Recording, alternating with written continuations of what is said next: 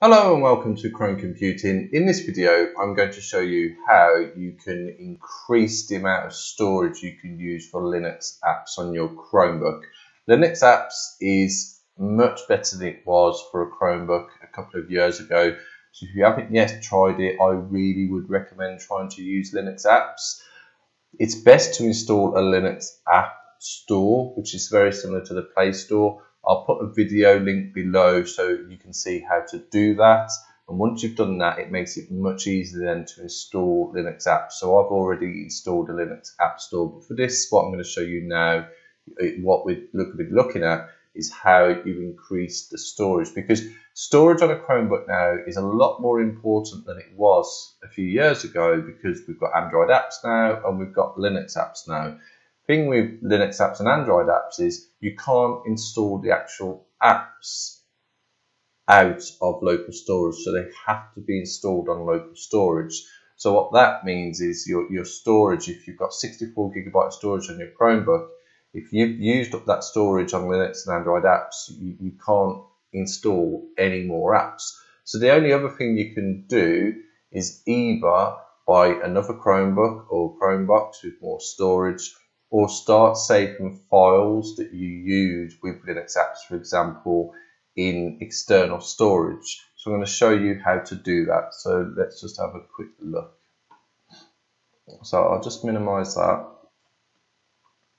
and put that there. Now I have done another video, and in the other video I showed you how you share your Google Drive and your downloads folder with Linux, and they are already installed. Again, I will put a link to that video as well if you want to see how to do that. So if we go on to here, and what I'm going to open now is a file manager that I opened for Linux. As I says, I'll put a link in if you want to know how to download that, and that's here. So if we go to files, I've created bookmarks. That's the downloads folder, and that's all the files in my Chromebook downloads folder. And it's also got a link to my Google Drive as well, as you can see there, which is great. Now, in relation to that, that automatically means I've now got more space for stuff that I work on with Linux. But what about if you want to use external storage? So they're all using my local hard disk on my Chromebook, so that's not going to help with internal storage. The Google Drive obviously would, but what about if you want to do it on external storage? So the options I'm going to show you today are, here you'll see I've got Dan's Toshiba 1 terabyte. That's a network attached storage drive, so it's a network hard disk that I've got, and Dan is also a network hard disk. So let's just have a look at this one, see what's in there. This one generally updates my main network attached, so there's nothing much in there, so that's fine. So I'm going to share that network attached storage disk there with Linux, and this here, USB storage, is just a USB flash drive. It's relatively empty, it's just got, that's just system files in there. I think I've got it to show. No, that's fine. Okay, so that's USB storage as well. So at the moment, I wouldn't be able to use these with Linux. So it's very easy to do, if I'm being honest with you. So all I need to do is right-click on my USB storage like that. But it's how you use it in Linux afterwards, which I'll show you, which is good to set it up so you can easily access this data at a later stage. So share with Linux there. And that's then given my USB flash drive, and obviously you could do it with an SD card. I don't have an SD card. I have got some, I just couldn't find any available. So you can do it with USB flash with a SD card as well. Sorry. So I've shared that, and I'm also going to share my network drive there. Share with Linux. So that now means that I've shared my network drive and my USB flash drive with Linux. So that is going to massively increase the amount of storage I have available for files that I work with when using Linux. So I won't be able to install Linux apps, but it's the files, for example. So if you're doing video editing and using a Linux video editor, then video edit files are going to be huge. So you don't want to be putting them on your local Chromebook storage, and you certainly don't want to be putting them on your Google Drive, because Google Drive comes as 15 gigabyte as standard. You can obviously increase it, but you have to pay for that increase. And video files are not ideal for cloud, if I'm being honest with you at the moment, because they're massive, they're huge. A video file could be gigabytes, so it's just not really feasible to do that. So with flash storage, and they're getting much cheaper now, and SD cards as well, you can get good size memory. But a network drive, you can, I don't know what my network drive is, I think it's 4 terabytes, and then I've got the Toshiba attached to it, which is an extra terabytes. That's 5 terabytes. So it's really good for stuff like that, and image editing as well. So I've shared them, okay, and then if you just close that down and then open up your Linux file manager, which is this one here. Again, to find out how to do all that, I've linked in videos below. That's gone to my other display. I'll just drag it across. Right, so here we are. Now, when you use the file manager at first, you may find it a bit difficult. It's a little bit more like what you'd expect to see if you've used Windows, perhaps. So here you can see my bookmarks, and this is what you want to do. So I've got the bookmarks for the download and the Google Drive. We now want to get the bookmarks for my network drive and my USB flash drive. So how you do that is go to the file system, and then you want to go into MNT, which I believe stands for mount. So go in there, and then ignore this here. Go into this Chrome OS here. Now it's Chrome OS, yes, that's fine. I was just thinking whether you set that on that drive yourself. You may do when you set up Linux, so you may have a different one other than Chrome OS, so just be aware of that. But when you go into mount and then whatever it is there, double click on there, and you can see here we've got Google Drive. That's the one I've shared already there, my drive and my files. And now SMB, that's your network drive. That is your network drive. So if you double click on there, and that is the network share, go into there, and then that there, you can see, is the same as what is in that actual network drive. So if we go on there, you'll see it's the same information being shared there. So that's fine. So what you need to do then is go to, you're in here, and then you want to go to bookmarks, and you want to add bookmark, and there we go, it's added that. So if you click on there now, I do get confused with how these bookmarks work. I'll just check. Yeah, and that's the one. It's got a horrible name. You should be able to change that, hopefully. Rename, and we could call that NAS drive if you wanted to. I'll just put NAS drive for now, so I know that's a network drive. Didn't rename it. Let's try again. Rename NAS drive. There we go. I think it may be kind of a space. So there we go. So that's NAS drive. And then if we go back, so you just click on there to go back.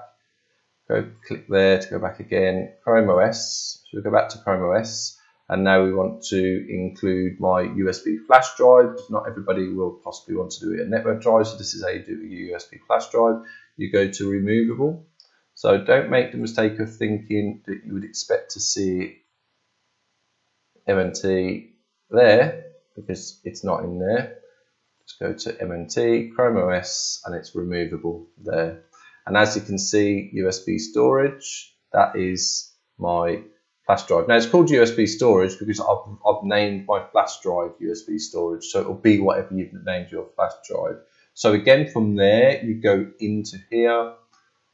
So this is the root of USB storage, what we can see here, and as you can see, I'll have to show you that that's the case. If we go to USB storage, that's the root of USB storage, the Android.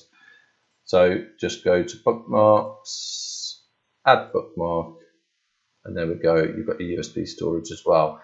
And adding the bookmarks is just much easier, because then you haven't got to mess about going into file system, MNT and all that nonsense. You can just simply click on downloads, my drive, NAS drive, USB storage. And the great thing about with Linux, with these bookmarks, they don't just work for this file manager here. So what I mean by that, I'll just show you. If I open up GIMP for Linux and go to GIMP, let's wait for that to load up.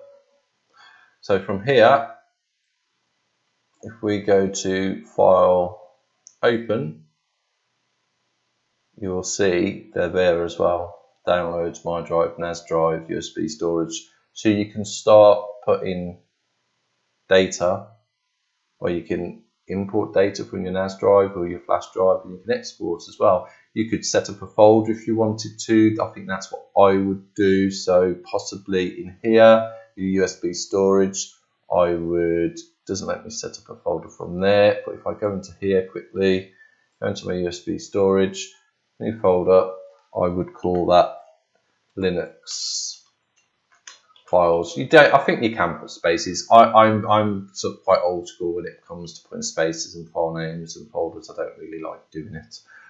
So Linux files, and then what that will do then is when I'm in here, just click off there and go back onto it, you'll see Linux files. So I could save all my Linux files in there, and obviously then you could go even further. You could put pictures, movies, stuff like that. So it's a good way of increasing your storage for your Chromebook. And I think this is what you've got to do. The only thing you need to bear in mind is obviously if you're going to be saving files on a flash drive, if them files are important and that flash drive breaks, you've lost all them files. So you will have to think about a backup situation. With a network drive, as I've got a NAS drive here, they're backed up anyway to an extent. It depends on what network drive you've got.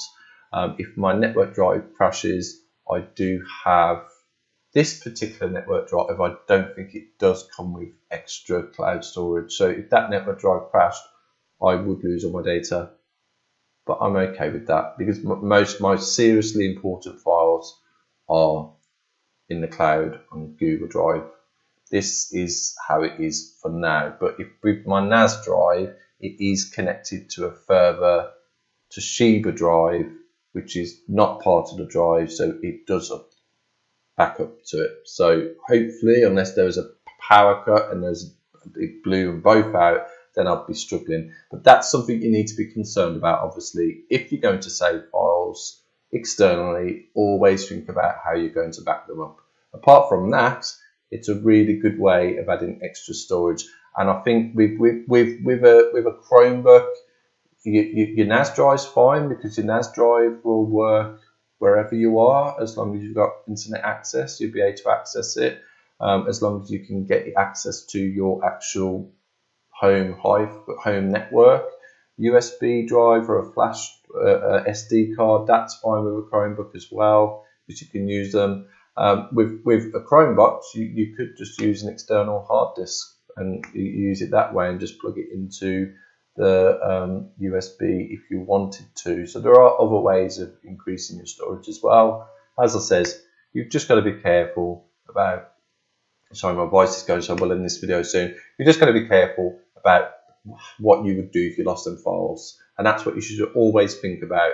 How bad would it be if you lost them files? And if it's bad, you need to be saving them in the cloud. If it's a network drive, for example, you would have to look at different network drives. If you buy network drives today, I bought mine quite a few years ago, but some network drives today come with their own cloud backup system as well. So that's really good because then you are really saving your files in the cloud. Whereas with my network attached drive, and this is something you need to be aware of, it's just saving them to that drive, even though I've got them then to say to an external Toshiba drive as well. So I think I'm relatively safe with that. I think I'm okay. Alright, so I hope this video helped. If it did, please like below and subscribe to the channel for future videos, because I will try and obviously make more videos to help people learn how to use Linux and everything to do with the Chromebook, Chrome OS, Linux, Android apps. Okay, thanks for watching.